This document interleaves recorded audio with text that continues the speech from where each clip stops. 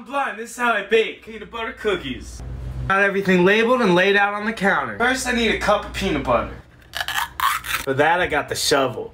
Quick transfer. Crack an egg. Half cup of brown sugar. Pack it down. Bloop. We got the Essen Braille for a half a cup of sugar. A whole stick of softened butter. Eee! Baking soda. Measure out the teaspoon over the sink, cause you know I spill. Don't drop it. 2 tablespoons of cornstarch. Mixer time. Start it off slow and steady.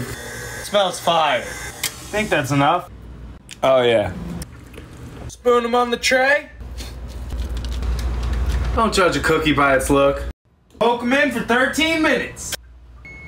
When taking them out, safety first. To top it off, the local gourmet chocolates. Right in the middle. You're supposed to wait till they cool. But hey, one love.